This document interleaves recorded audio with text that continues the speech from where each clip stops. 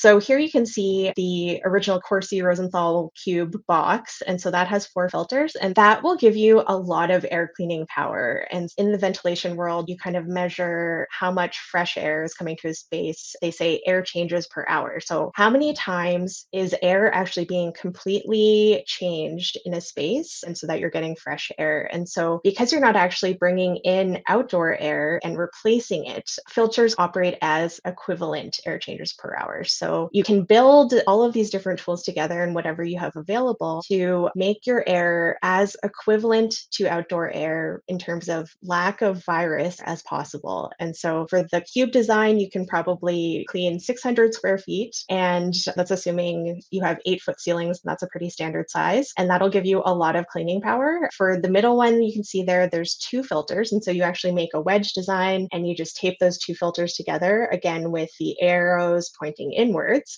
And that will give you very good cleaning power for 400 square feet. And then there's actually a really simple option that you can just get one box fan, one filter, put the filter on the back of the fan, and that will clean 300 square feet quite well. But it's really just about doing what you can, and putting a filter in a space close to the person who's infectious will really help to make it safer for everyone else in the home.